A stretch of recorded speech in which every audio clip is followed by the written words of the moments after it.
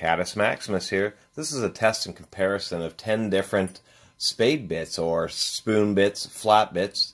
They are the general budget conscious wood drilling bits. One thing to mention is they do make long versions with very long stems. These all happen to be standard length. They also do make short versions.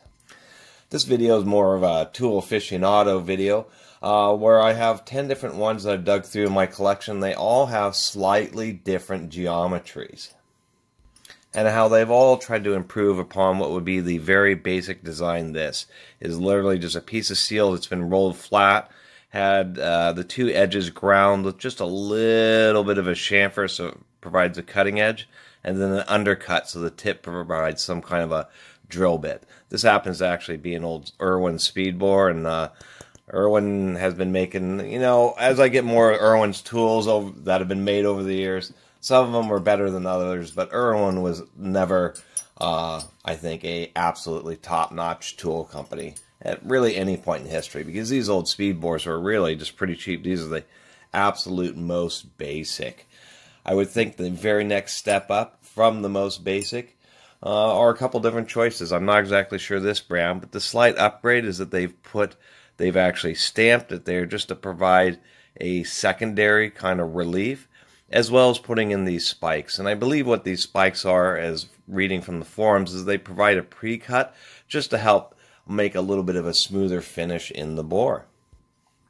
They even have a master mechanic, which that stamping, that little under relief area is just a little bit deeper and more aggressive.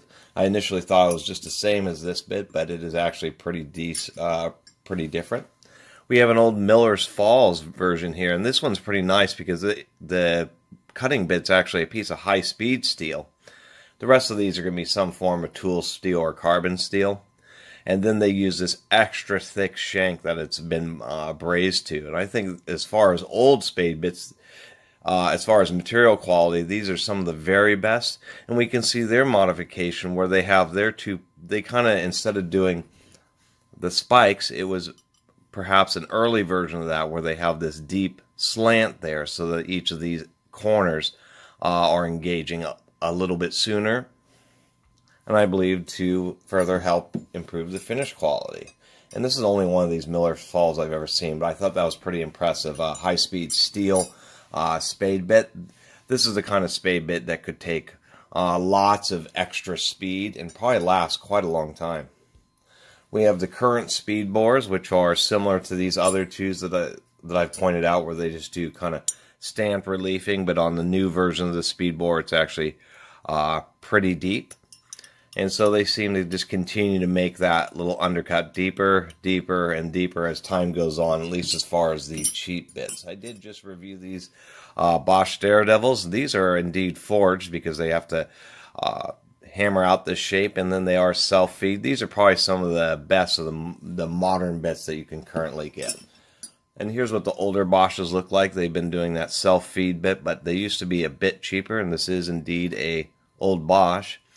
But they were still pretty nice. They had the nice pre-cutting tips. They had some nice folding there just to, instead of the stamping, it maintains a full cross-section, so I kind of like that a little bit better. And then, of course, their coarse self-feed tip. Coarse, I should say. And then I'll kind of go through these last three. These are some of the highest quality ones, and I only know the brand name of one of them, and I'm sure they're all old, but this one's interesting because one, it's an expensive manufacturing process because they're welding a piece of steel onto a shank, which is a whole extra step. They were simple, but I kind of like these because they have a very, very slim and narrow head. And then what they do to provide relief or additional, I should say, the term is rake angle so that it cuts more efficiently. They just twist a piece of metal and then they bond it. So I thought this one was kind of interesting. And then I have, besides the current Bosch Daredevils, which I think are some of the best ones you can get on the shelf today, here are a couple of old ones. This brand I do not know, but it's obviously been forged because you can see the forging markings here. This is obviously a much higher quality one. It's pretty thick. The tip is really thick, and then as far as rake, it actually kind of has a design that's getting more towards what other types of wood cutting bits, such as self-feed bits, have, where it has this long leading area. This actually is real similar to many kind of wood augers. So they've integrated a much more complicated and thicker geometry. It's a thicker, heavier duty type of bit, and really is pretty high quality. So we'll see how that cuts. These are all reasonably sharp, and I'll be running them at 1200 RPM. And this is a planetor or planetor. I always mispronounce their name, but these used to be famous decades ago as some of the most aggressive and fast cutting, as well as durable wood bits. These are self-feeding, kind of a combination between a traditional self-feed bit and a spade bit. They have this large forged section, which really is more like a spade bit. It has two little tips. It just happens to have a very steep and drawn rake angle there, and very wide sides.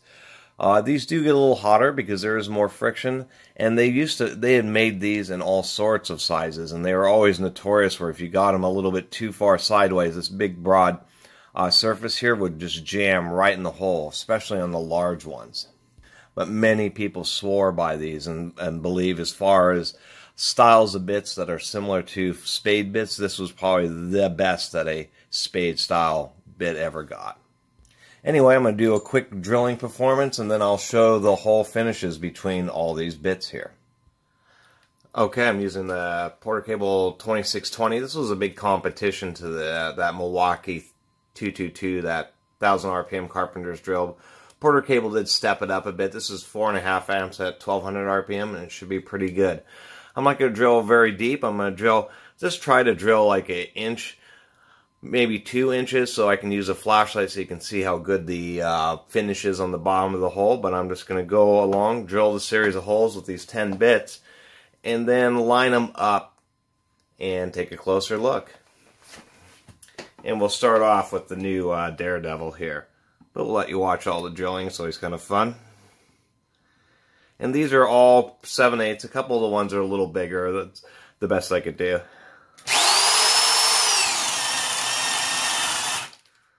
Alright. The self-feed bits, the one thing I forgot to mention is once they're screwing in, it's hard to like stop and try to pull it out because it has screw threads on it. And it does make it a little bit more difficult where you do want to go partially through because you have to reverse the drill to get them back out. I need to get some more dimensional lumber because these bits are really made for, doing through holes as opposed to blind holes, which are holes that you don't go through. But they are still the most common type of bit, so many times people are using these to do blind holes.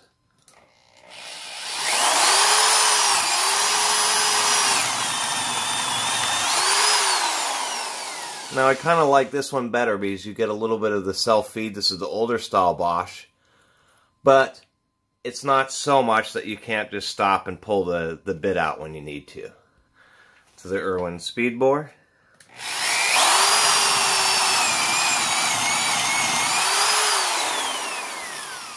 Now that Miller's Falls bit.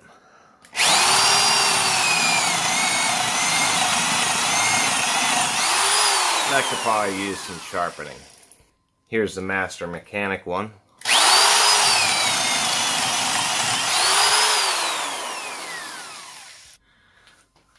The oddball one, slightly bent here.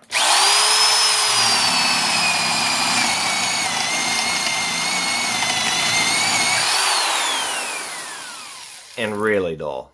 Actually doesn't feel that dull, it just didn't really want to cut very well. Here's the Irwin Speedbor Original. This is the most simplest spade bit of all, how it drills.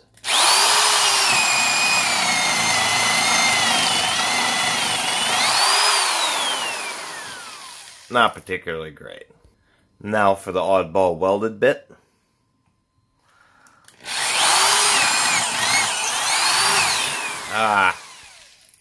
One more time, firmly tightening the bit in all 3 chuck holes, like following my own advice.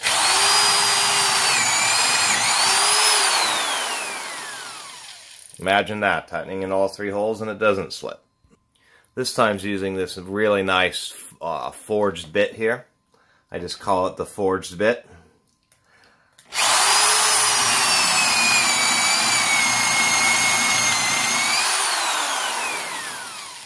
It needs to be sharpened, but man, it was actually making a pretty smooth hole.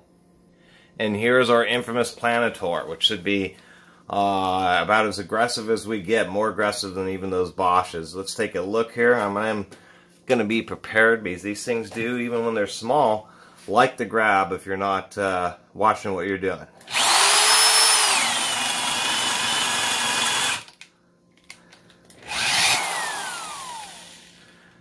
But as you can see, this is pretty much the fastest bit besides that Bosch Daredevil. Actually, it was probably a little bit faster. A little bit of freehanding here. It's much easier to show you a close look. I've got all these bits lined up with the holes that we drilled. Things that I am noticing is that the bits that have the worst or the least aggressive geometry actually leave some pretty nice smooth holes, and it just must be the nature of those types of bits. These earlier bits I started out with, like the Bosch Daredevil, actually does leave a pretty smooth finish given how fast it runs, but it isn't as smooth as some of the others. And gosh, this flashlight pulsing is worse than just this overhead light. There we go. That would be the older style Bosch. The newer Irwin speedbor, which actually didn't do too bad at all. And part of this is like, this is an inch bit here, and so it may have been a little bit too much speed. The high-speed steel Miller's Falls did pretty nice. The Master Mechanic, not so great. Then we have the two older ones. This funky welded one did alright, but it was a little bit rough. We can see that this one here, with its really nice geometry, both I could feel that I wasn't putting anywhere near as much pressure on it, even though it has no kind of self-feed. And it left a real nice hole, and you could hear the tool. It wasn't working as hard. And then here's the hole that's left by the planetor. If I can see what I'm doing here. It's really just an aggressive bit. When it first screwed in and grabbed, it actually tore up 2 notches on the surface of the wood. I mean, that's how hard it struck the face when it started going in. And it really actually kind of tore up the hole. And this is actually a pretty good one. This one is really pretty sharp. And but man, it tore through it. It tore through it basically as fast as a Daredevil down here did. And these planetors are much heavier duty, and they've been around. Well, they were around 50 years ago. I think they went out of business in the 90s or something. And I'm surprised nobody's really come out or with any kind of copies, because these are really awesome bits. As we can see, they do earn their reputation. For all those years back, these were probably, for their price, some of the fastest wood drilling bits you could get until really modern times with like one of these. It's kind of curious, and that was kind of the whole point to this video, is to show that really spade bits aren't spade bits.